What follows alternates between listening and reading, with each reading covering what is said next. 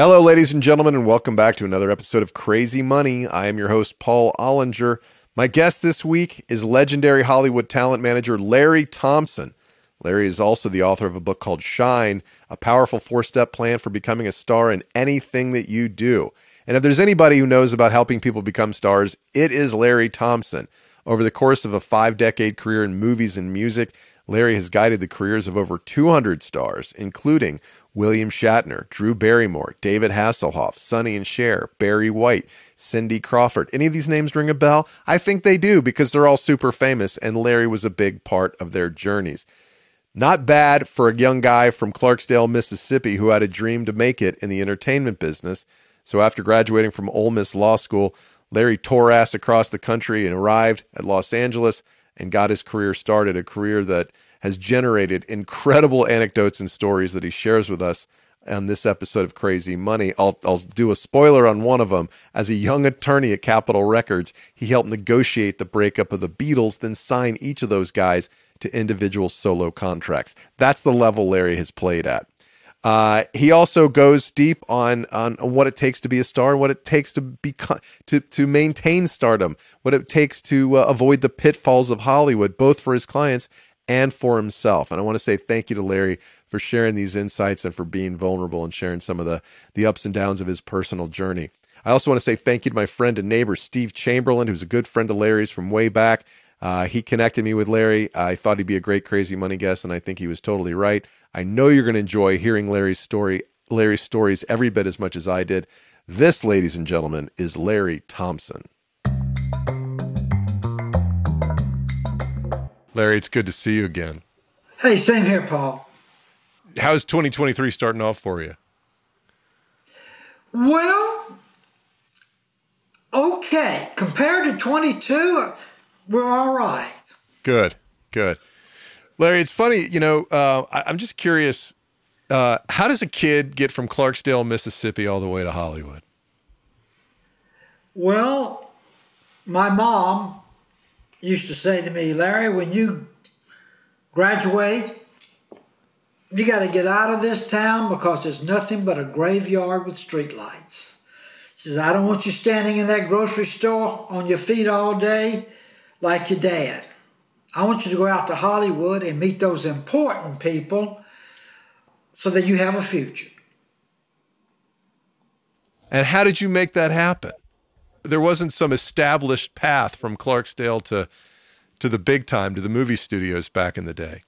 No, I mean, my mom continued to prompt me. She says, Larry, I went up to Memphis, and I went to Goldsmith's, and I bought me a red dress, and I put it in a box, and I put it under the bed, and I'm not wearing that dress until you invite me to Hollywood for me to see you win an Academy Award. So, with that monkey on my back and chicken bone in my throat, I was constantly motivated. And lucky for me, I had the same interest in music and television and features and stars as she did. But she used to read Photoplay magazine and look at all the pictures of the big celebrities of the day, Elizabeth Taylor, whomever it was, and say, see these people, they're important. I want you to go out to Hollywood and meet them. So when I graduated law school, Ole Miss, I got in my car, black Oldsmobile with maroon interior, with $700, and I put all my clothes back on a rack, and I drove 3 days and got off at the freeway in LA at 10 o'clock at night at the corner of Hollywood and Vine. It's the only address I'd ever heard of. And got out, and it was pouring down raining, and I just stared at the Capitol Records building and started to cry, knowing that I had arrived. This is where my future was going to be. When you were growing up, what was your favorite movie? If you could have met any movie star before you got to Hollywood, who would you have said, that's the person I want to meet? Oh my gosh. I'd already met Elvis because he had played the Clarksdale City Auditorium. That's a pretty big deal, man. I was a kid. Of course, he wasn't Elvis like Elvis is today, but he was Elvis nonetheless. But you know, there was a beautiful actress named Janet Leigh who was married to Tony Curtis. She was in Psycho. She was beautiful. I wanted to meet her. You know, there were so many movie stars at that time, real movie stars, that I was in awe of. And I wanted to meet them. You know, Clarksdale, where I came from, at midnight on a dirt road at the corner of Highway 61 and 49, Robert Johnson sold his soul to the devil to learn to play the guitar. And that's where the blues was born. And so was I. And I always thought that story was cool, you know? It is a cool story. My mother, she was tough. She wasn't impressed. She says, no, Larry, you got to go to Hollywood. You got to meet important people. So I was in search of important people. So, Larry, you get to the corner of Hollywood and Vine at 10 o'clock at night. How do you get going in Hollywood? What's the first step? Well, when I got there, not only had I never been to California, I never met anybody that had been to California. So, man, I was a yokel, you know. I didn't know. I found a single apartment. I didn't pay very much for it, I know that. And I started following up on letters that I had sent out to law firms, a couple of studios, to follow up to see if I could get a job interview. And I spent time doing that and walking around, you know, kicking rocks down the street, trying to meet somebody or get a job somewhere. And I was taking a course at USC on the legal aspects of the entertainment business. And a guy from Capitol Records came there to lecture one night, and I asked a couple of stupid questions. And then after he left, I followed him out to his car, yanking on his pant leg, saying, I'm Larry Thompson. I'd like to work at Capitol Records or whatever. And I called this guy every week for, I don't know, 3-4 months. Sometimes he returned my call, sometimes he didn't. And I just kept bothering him. And finally one day he called me and said, hey, how you coming on the California bar exam? I said, well, I'm taking it now. And he says, well, come on in, and if you pass, you can stay. So I said, great. So I started off at Capitol Records, where I got out and cried. What is the coincidence of that? Do you remember what your starting salary at Capitol was by any chance? I think it was $900 a week. That's a lot of money back then. $900 a week? That was good. You can pay your rent. Well, I could barely do anything. But I was in the game. You know, I was in. That's all that counted. What was the first part of your responsibility at Capitol when you got there? What were you working on? They would give me contracts to do a brief on, to summarize the contract into a couple of pages. And I was spending my time learning contracts by briefing contracts. And then one day, it dawned on me that the president of the company, Sal Iannucci, got to work every day just about the same time, about 9 o'clock. And he would walk into the lobby, get on the elevator, and go up to the 13th floor. So I planned it that just so happened that I was about to get on the elevator at the same time he was in the morning. So he'd walk around the corner and I'd see him, and he'd go to the elevator and I'd go to the elevator, and we'd get on the elevator together, and I'd say, Mr. Iannucci, my name is Larry Thompson. I'm from Clarksdale, Mississippi. I just came out here and I just got a job in the legal department and blah, blah, blah, blah, blah. He looked at me, shake his head, and the next day he gets in the elevator. Mr. Iannucci, I'm Larry Thompson. I'm from the legal department. I just came out here and, I love the Beatles and blah, blah, blah, blah, blah, blah, blah. This went on for about a week and a half, maybe 9 or 10 days in. We walk on the elevator. Mr. Iannucci, I know your name is Larry Thompson. I said, yeah.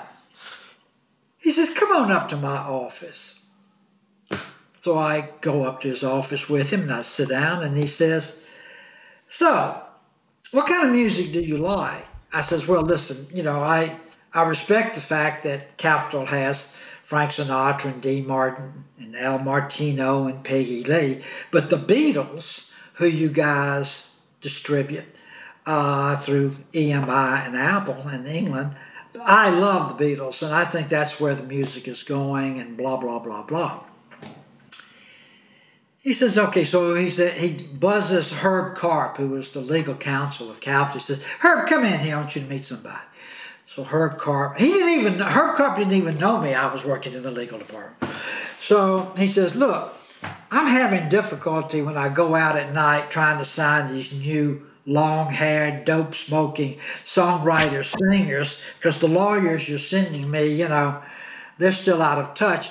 I want you to give this guy a crash course. I want him to go with me in the A&R department when we go out to sign people. So Herb looked at me and I looked at Herb, and sure enough, they gave me a quick tutorial. And next thing you know, I was out with the president of Capitol Records in the A&R department at night, talking to these managers and lawyers for these young kids, and I could relate to them. And we started signing a lot of acts that were going in that direction. So, of course, everybody in the legal department was furious at me that I jumped over everybody and knew nothing. But it did happen. And that's how I became known at Capitol and within the music business. And literally almost 2 years later, Sal called me in his office and said, hey, they're going to announce tomorrow that the Beatles are breaking up. And Thompson, I want you to sign 4 individual Beatles. I want 4 solo artists. I want 4 Beatles. And you're in charge of making sure that they all sign as individual artists to Capitol. Well, that was a big assignment, and sure enough, in the next period of time, that's what I was doing, and I certainly made a name for myself then. And in fact, eventually got all 4 of them to sign as individual artists. So that was a big deal, and my first real break. Why did the Beatles break up? There's all kinds of speculation, but why did they break up, and how did you use your insights into what was going on with the band to make sure that you could sign each of them as solo artists? Well, they each were enormously gifted in their own way. And when they started as the Beatles, they were in sync as to what they were doing and where they were going. As each grew in their talent, they were going somewhat in different directions. And as in any band, it got down to whose songs do you put on the album, who wrote this, who wrote that, different opinions, because they became opinionated. The more you know, the more opinionated you become. And at some point, their lives were moving in different directions, and it was just natural for them to want to do different things, do them differently. And it wasn't a horrible, it was horrible to the public, because when we heard that the Beatles had broke up, had you ever heard any worse news in your life? But for them, it was freedom. It was freedom to explore themselves, to explore what they wanted to do. And wouldn't you know that all four of them became artists in their own rights? Of course, a couple of them more so than others, but they still wanted to record, they still wanted to sing, they still wanted to write. Capitol had been a wonderful distributor to them through Apple, their company, through EMI, the England company, through Capitol, the subsidiary of EMI. So it was a natural thing. I'm not saying it didn't have problems. It did. When Paul McCartney delivered his first album, solo album, they had not resolved their publishing agreement. That's their company called Northern Songs that administrated the royalties earned from writing songs, not recording them, but writing. Paul and John, you mean? All four of them were signed to Northern. Oh, all four of them were Northern. Okay. Northern Songs.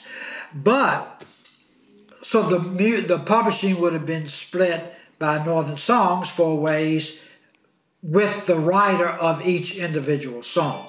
Well, when McCartney delivered his first album, he claimed that his wife, Linda Eastman, wrote all the songs. A dubious claim at best. Of course, the other three guys says, oh, not so fast. So here we were trying to release Paul's first album, and he was maintaining that he didn't write any of the songs. So we had to work it out, basically, that we would release the album and the recording royalties would go to the four guys, but that, or to Paul, but that we would put we put in escrow the publishing monies, and once we had a musicologist determine who the writer was, and of course it was Paul McCartney, then everything got resolved. That was the first incident we ran into. And you maintained good relationships with at least a couple of them over the years. You've got a great story about your George Harrison's first release. Well, yeah, George Harrison of the four was certainly my favorite. Not that I didn't like all four, because I did, but George Harrison was my favorite. And I think the highlight, or one of the memories that I have that I will never forget, is that when George had finished his first album, called All Things Must Pass, he called me and said, Larry, I'm in town, and I want to deliver my first solo album, and I'd like to play you a couple of things. Can you meet me? I said, yeah, I can set up Studio A here at Capitol for you to come in. He said, yeah. I said, well, I should bring some people. No, he said, I just want you and maybe bring somebody from the A&R department. And I said, great, come on in. So we're in the studio, and in comes George. And he says, look, I'm going to play you something that I think is the single, but I'm not sure. It's different, but I'd like for you to take a listen. So I said, okay. So we're sitting there, and the music starts, and it's My Sweet Lord. I really want to love you. I'd never heard the Lord spoken in a rock and roll record, let alone Hare Krishna. He's singing Hare Krishna, he's singing My Lord, and I'm going, oh my God. And he wants to know if this is the single. Well, it certainly was different. It was longer than most singles. He was singing a spiritual song, rock and roll. Well, it just blew me away. I can remember to this moment sitting there looking at his face, looking at my face as I'm listening to My Sweet Lord, and knowing that I was listening to history, and I knew it. And when I think about it, this moment, it just gives me the shivers. Yeah, that was great. As it might. That story just blows me away. I love it.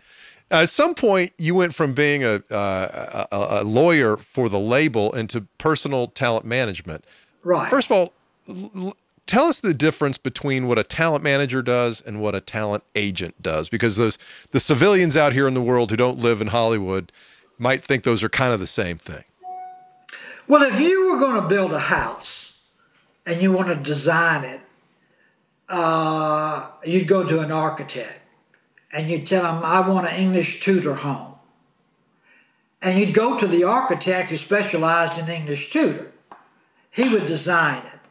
Once you approve the design and you approve the cost, you'd hire a contractor to build it.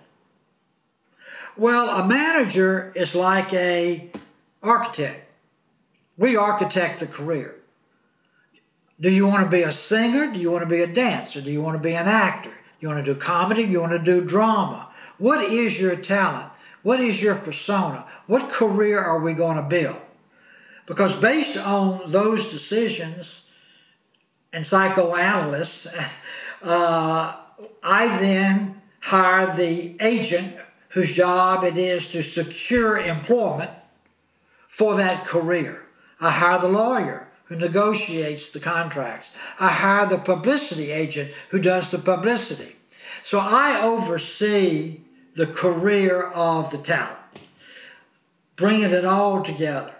So when I go to an agent, I said, look, we're looking for something along these lines, et cetera, et cetera. And then the agent goes out to solicit the employment. Of course, I help them as to whatever I can do about projects that are going on. So, I decide with the talent, are you going to be a country and western singer? Are you going to be Brad Pitt? Are you going to be what? And then let's form our career after what your real talent is. Not what you want to be yet, but who you really are. So as a manager, my job is to oversee everybody and to put together a team of people, including an agent, which I hire. You are getting a Lifetime Achievement Award from the Talent Managers Association, and Joan Rivers said this about you. Said this to distinguish between agents and managers in tribute to you. Agents see you for what you do at the moment. Managers see you for what you could become. Are you good at seeing the potential in people? That's what I do. That's what I do for a living. I recognize the talent, and then I imagine how to market it, and then I nurture the talent to believe in themselves so that we can make real what we're dreaming. And yes, I'm a good lawyer, but I think that's my talent, actually. And what does it take to be successful? I mean, you've written a book, and we don't need to go through every page of the book, but what are the broad strokes of what it takes to be successful in Hollywood? Well, from over 250 stars now who I have represented, I realize after studying them that the common denominator of their success broke down into 4 things. And my book is about how you, no matter what you do, can be a star in your own career, whether it's a fireman, or whether it's a housewife, or whether it's a doctor, or whatever. What are the 4 elements of success that celebrities go through that are applicable to everybody's career? And they boil down to 4 things. 1, you have to identify your talent. And a lot of people say, well, I don't have talent. Yeah, no. Everybody has talent. God gave everybody talent. I don't have any talent. I know how to bake cookies or whatever. And I thought, well, look, how about Famous Amos? That's all he could do was bake cookies. Or Miss Fields, she knows how to bake cookies. That was their talent. So everybody can do so. Well, some of my girlfriends ask me to do their hair all the time. Well, maybe you're a beautician. Open up a beauty shop. So you got to start asking yourself, what's my talent? So that's the first thing. You have to identify your talent. And in my book, I teach you how to investigate and ask yourself questions to come up with an answer for that. And the second thing is rage. You have to have a tunnel vision, rage to succeed. Not a passion, not a hope, not a dream, not a wish, but you have to have rage, a tunnel vision, one-way ticket, no coming back. Who's the best example of that? Who had the most productive rage that you can think of? Well, look, certainly Oprah Winfrey had a lot of rage to succeed. Certainly Mel Gibson, to get The Passion of the Christ made, had a lot of rage to get it made. Those are two immediate examples of what I'm talking about. Talent, rage. The third thing is team. You got to put a team of people around you. If you know you're not good at something, you need to put somebody on your team that can help you in that area. And lastly, it's learn how to get lucky. Talent, rage, team, and luck. And in my book, I teach you how to be lucky. And it's teachable. And I go through examples of what you can do.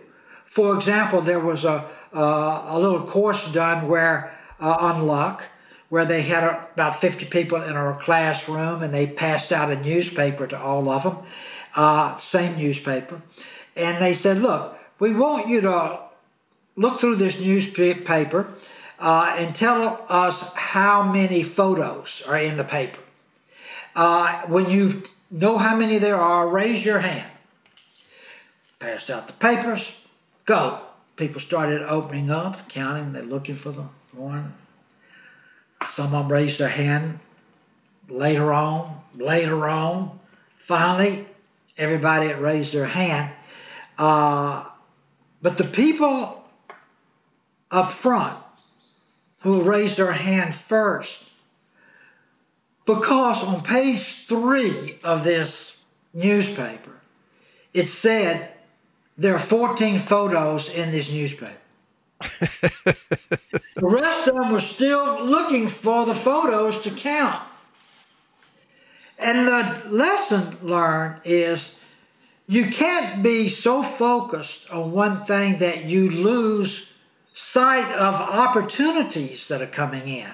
There was the answer right there on page 3. There are 14. But if your mind is locked into one thing, you don't see other things that are happening. So you learn to be lucky by being open to everything that's coming to you. So talent, rage, team, and luck are the 4 elements. The more talent you have, the less luck you need. The more rage you have, it's a balance of those 4 things. A part of rage seems like it would contain knowing what you want. What do you think people want when they come to Hollywood? Fame, power, money? What is it? All of them. All of them. They want all those things. They want power, they want fame, they want money, they want any and everything they can get. This is a place of excess. It's not normal. People come here with big dreams. Some of them have the ability to fulfill them. Most don't. And it's exciting. It may not be as crazy as Babylon, which is the new movie that's out right now. But these people have dreams. Small town, big dreams. Hollywood provides a conduit to make it happen. They come out here looking at the Hollywood sign, wanting to express themselves in whatever talent they have. You write in your book, you say you have to be careful about pursuing everything you want in life because you just might get it. What have you seen in your career that demonstrates the dangers of getting everything that you want? Well, it's like the dog who caught the fire truck. He's running, he finally catches the fire truck and he's sitting there and he doesn't know what to do with the fire truck. That's when you get in trouble. And what do I mean by that? There's a lot of roads to hell here that you can get in a limo and go down. So you have to be careful with drugs. You have to be careful with alcohol. You have to be careful with the opposite sex. You have to be careful with lying. You have to be careful because if you want something so bad, sometimes you'll try to take a shortcut. And a lot of people do, and it costs them their career. You worked with a lot of young clients, a lot of young stars over the years. Did you ever sit down and specifically counsel them on those kinds of topics? All the time. I mean, that's part of the consultation. That's part of managing someone, is to constantly guide them on the right track, meeting the right people, working with the right people, not being seduced by what seems like a quick opportunity, how to pass on opportunities that may be real but may not be good for you. Yeah, it's walking through a quicksand. It's tough. How do you talk to a young person who sees you got to maybe somebody comes in and says, we're going to pay you millions of dollars to do this thing. And you look at it because you're one of the things they pay you for is an emotional, psychological distance from that opportunity. How do you walk them through the process of evaluating whether or not they should take that? Well, if it's millions of dollars, I may not scrutinize it quite much. but normally that doesn't happen. Well, you know what I mean. It's all relative, right? No, I mean, normally it's opportunities that require a sacrifice of some sort that may not be prudent at all. And you just point that out. It's surprising that what might be obvious to me that would not be a good decision is not to someone who's young, inexperienced, and wants something more than anything in the whole world. And you have to sort of explain that to them. Jim Carrey has a famous quote. He said, I wish everybody could get rich and famous so they would know that's not the answer. Do you think a lot of people go to Hollywood thinking that fame and money will fix what ails them? I do. And I will say fame and money does fix a lot of things. What does it fix? It fixes the desire within you to express your talent to make a lot of money, which is a confirmation of your talent. And fame is, in Hollywood, part of the perk or benefit that comes to talented people. So, if you're talented, you want to be known as talented and compensated. As so in any field. You know, if you're working at a job and you want that promotion, you know, go for it, work for it. So you're always trying to improve yourself. The only difference is that in Hollywood, everything is accelerated and fast and on a mega in public race. So you just turn up the heat on everything. Now, you worked with, and you tell the stories of working with some of the most famous people from my lifetime. You tell those stories in the book. Share some insights into the first time you saw Farrah Fawcett. Well, actually, it was at Sonny and Cher's home. They were together at that time. I represented Sonny and Cher for many years. I represented Sonny and Cher. I represented Cher. I represented Sonny. I represented Sonny and Cher again. I mean, all the things they were. But at this particular time, Sonny and Cher were living in Bel Air, and they were friends with Lee Majors, who was the $6 Million Man at the time. Sure. On a very successful show, as was Sonny and Cher. And I was representing Sonny and Cher. It was Thanksgiving. I was at the house, and Lee came and brought his new girlfriend, a girl from Texas named Farrah. Farrah, I never heard that name before. But she was a knockout blonde. And the only thing she had done at that time, she had done a commercial for a shaving cream with Joe Namath called Great Balls of Comfort. I think that's what it was. And she wanted to break into the business. So at the same time, a buddy of mine was at lunch also named Jay Bernstein, who was a publicist, PR guy. Of course, I was trying to sign Lee as a management client. You have to be careful of that while you're around another management client, Sonny Cher. But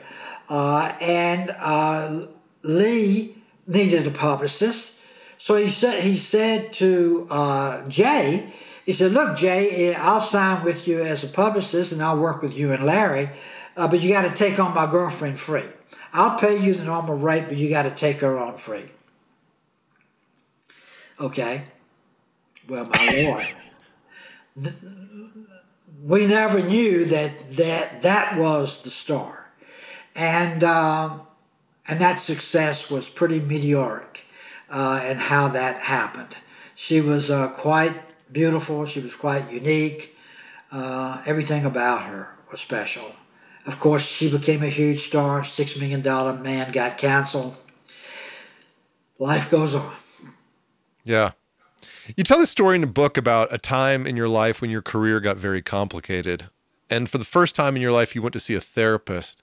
What happened on the way to see that therapist? Well, as I said earlier, you can get into a lot of traps out here. And I had a great deal of success, bought a studio, was representing talent. I was making movies. Everything was going good. But, it wasn't as fulfilling as I thought it would be. One night I'm in a restaurant having dinner with this executive at CBS, and while I was talking to her at dinner, I felt my foot underneath the table starting to shake. But I was calm, but my foot, next thing I know, both feet were shaking. But when I looked down there, they were still as they could be, but I could feel them shaking. Next thing you know, I felt my arm flailing and this arm flailing. I felt like this, but nothing was moving.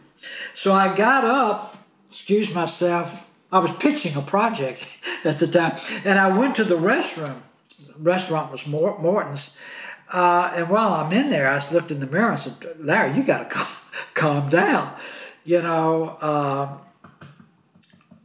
Immediately when the dinner was over and I didn't offer dessert, we got out of there as fast as we could. I drove to the emergency room at Cedars-Sinai saying something is wrong with me. They said, "We've checked everything, there's nothing wrong with you." So my doctor finally got to the emergency room. He said, "Larry, they can't find anything wrong with you." He says, "Have you been under stress?" Stress, that's what I do for a living, stress. I think on everybody's stress. Of course I'm under stress. He said, "But any unusual stress?" I says, "I don't know. I'm thinking about selling the studio. I'm going through a divorce. I'm breaking up my partnership with Jay Bernstein. Yeah, I'm under stress." He said, "Well, I think you need to see someone." And I said, "Who?" He says, "A therapist." I said, "A therapist? I don't see therapists. That's what my clients do. I'm their therapist. I don't go to a therapist." He said, "I think you should see someone." So he gave me a card with the guy's name on it. I was staying at a hotel at the time because I'd moved out of my house going through a divorce. I was under stress. And I went back to the hotel room to order dinner from the menu, and I had the menu in front of me and I was looking down to order, and next thing I know, it was about 8 o'clock in the morning and I still had the menu in front of me and hadn't decided what I wanted to eat. Now, I had made all these decisions during the day, but I couldn't decide what to eat. So I said something is wrong. So I make an appointment with this psychiatrist. I called him and I said, "Can you see me?" He said, "Well, look in my book here. I can see you in a couple of weeks." No, not a couple of weeks. "I need to see you now."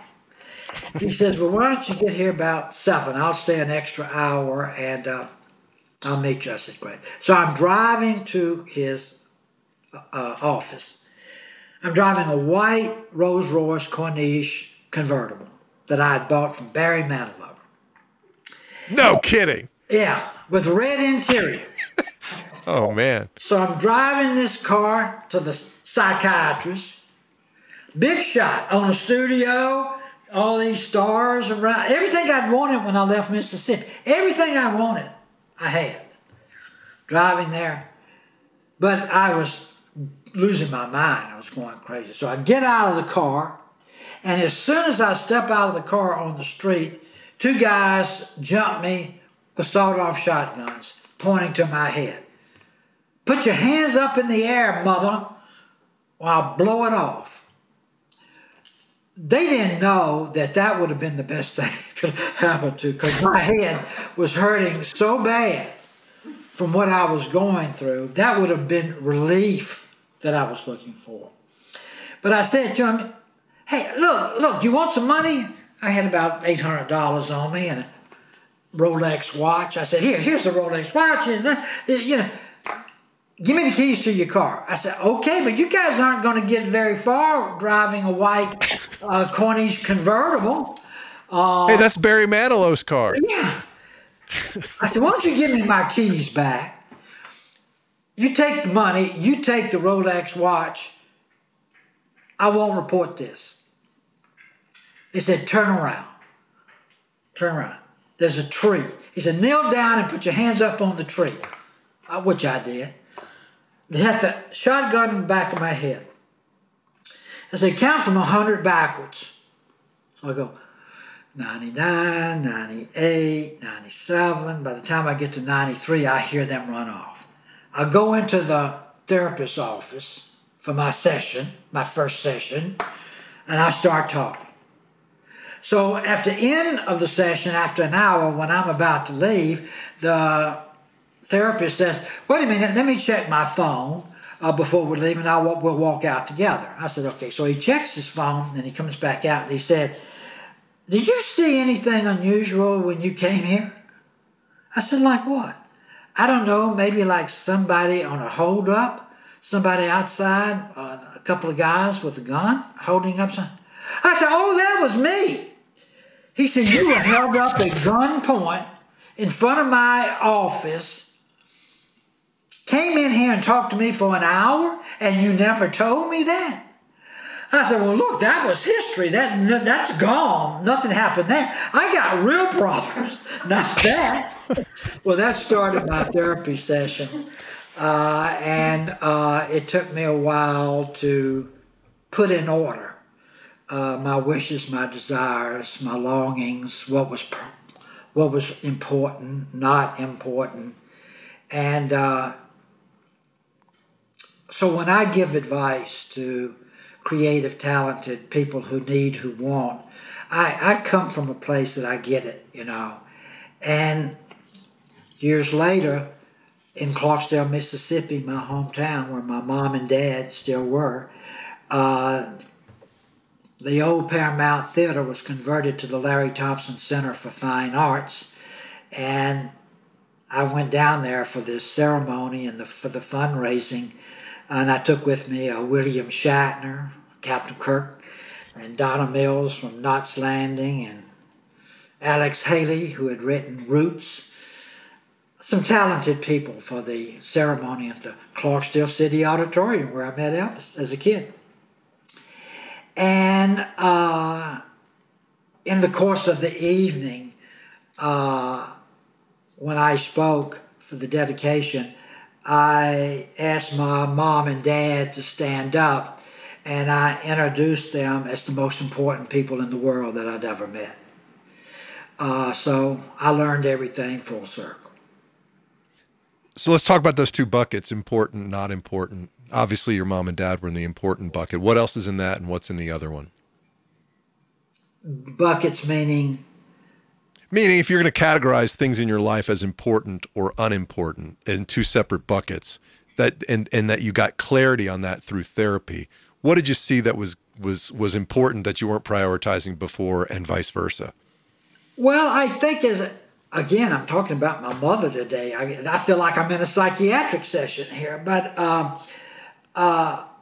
my mother's take on what I went through was that I was so focused on going up, achieving. I mean, to go from Clarksdale, Mississippi with $700 to buying a studio, to representing all these stars, to making movies, all the things that were going on, man, I was on a trajectory of going up.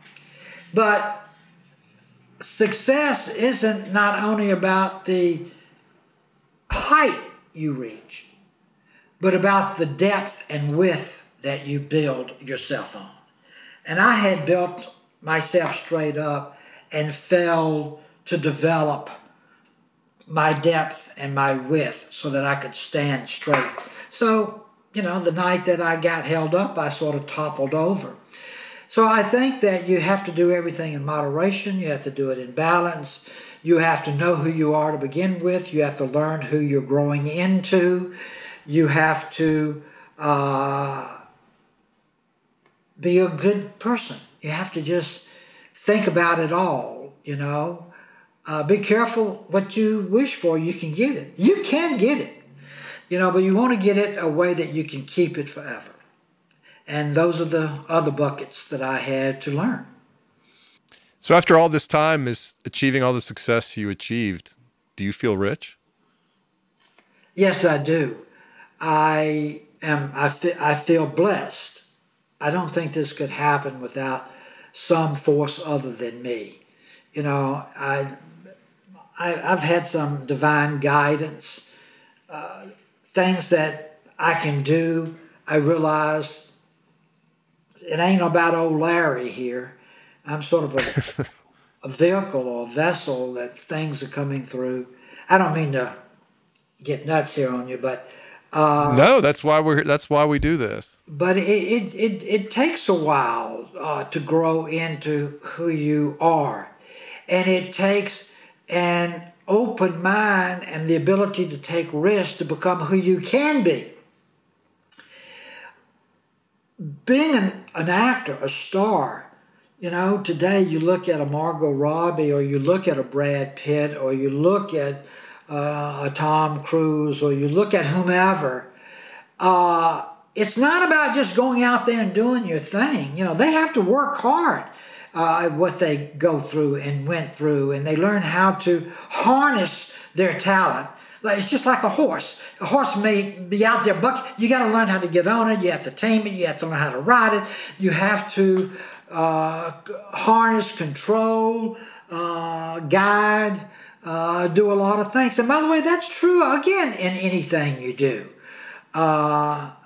Like I said, some people have all the talent in the world and don't have to do this, and some people have only luck on their side, but does that last long? So finding a manager, which is what I do, to help you think through this and guide you is a very important thing. Very important thing. And you have to really want it in the beginning. So I know I'm talking out of two sides of my mouth. In that one, I'm saying you have to really want it, and at the other time, I'm saying you got to be careful about what you want. You know, when I left Capitol and I started a law firm initially, Thompson, Shaman, Bond, and Moss, and we were representing a lot of talented people at that time, I'd gotten a call from a friend of mine at Ole Miss who I'd gone to school with, and he says, I got a buddy out there, he's going to call you. I told him you negotiated the Beatles thing, you know, he's going to give you a call. I said, okay. Normally I get those calls and I never hear from anybody. So one day I'm coming back from lunch at my office on Sunset Boulevard, and I see in the reception room there's a guy sitting on the floor, big, heavy-set black gentleman, and he had on a gray old overcoat and bedroom slippers. Wild hair. He said, you Mr. Thompson? I said, yes, I am. He says, I need a lawyer. I need you to represent me. I said, well, do you have an appointment? He says, no, but I know Billy gave you a call, told you I was going to give you a call. I need a lawyer. I need a lawyer. I want you to represent. I hear you're the best lawyer, record lawyer in Hollywood. You negotiate the Beatles. You represent everybody. I need you as my lawyer. So he stood up. I said, well, you know, you need at least $500 to open up a file here at the law firm. He said, Mr. Thompson, the only thing I have of value in my life is on this tape. I've recorded an album. It's not finished, but I've recorded it. I'm going to leave this tape here with you. I'm going to go get $500. and I'm going to be back, and you're going to be my lawyer. I said, okay. So I went inside. A few days later, he comes back. He had walked from South Central LA to Sunset Boulevard in his bedroom slippers, stolen a fried chicken out of a Lamped convenience store, eaten the fried chicken, and walked in with the grease still on his hand, 5 wadded up $100 bills. And he says, you're my lawyer. By then, I had listened to the tape. And for the first time, again, I heard the melodious tone of Barry White singing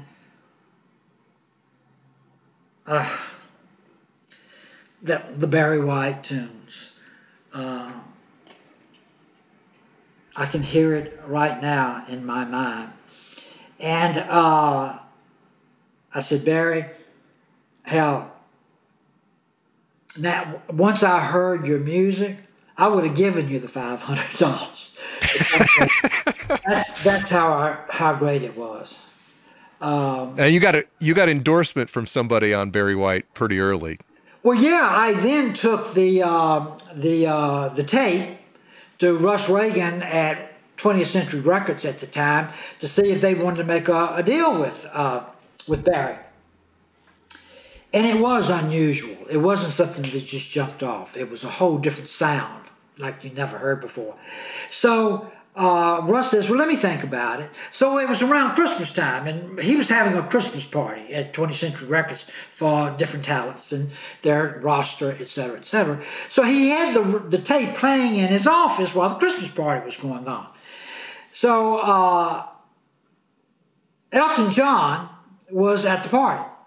So Elton goes in Russ's office, and he sits down, and he's listening to this tape. So he says, Russ, who's this? He said, oh, that's a tape on a guy that Larry brought me to take a look at. I'm not sure. He said, not sure. He said, this is unbelievable. You signed this guy.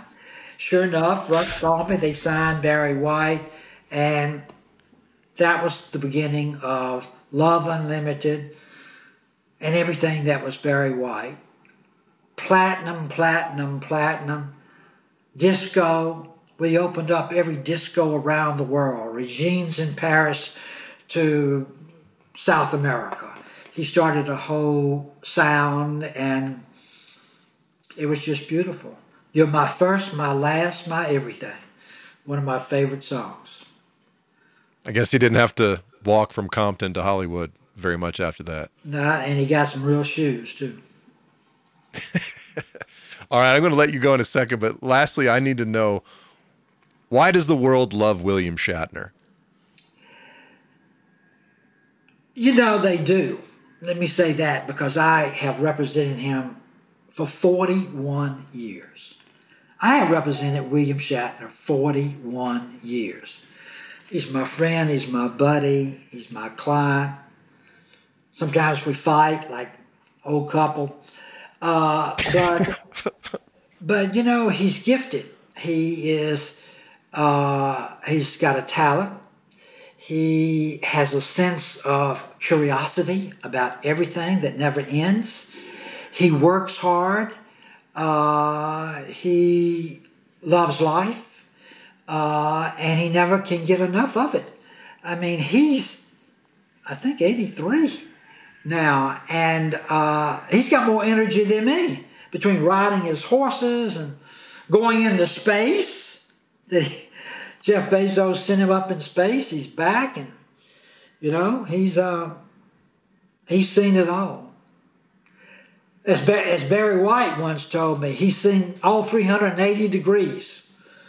I kept thinking, I thought there was only 360 degrees. So Barry White saw 20 degrees more than I did, and I think William Shatner sees 390 degrees. I mean, he's a unique talent. He's a unique individual. He's charismatic. He is boldly gone where no man has gone. I've been blessed to call him a friend. Larry, it's really been a pleasure talking to you, and I appreciate you sharing not just anecdotes about the stars you've worked with, but insights from your own personal journey. So thank you.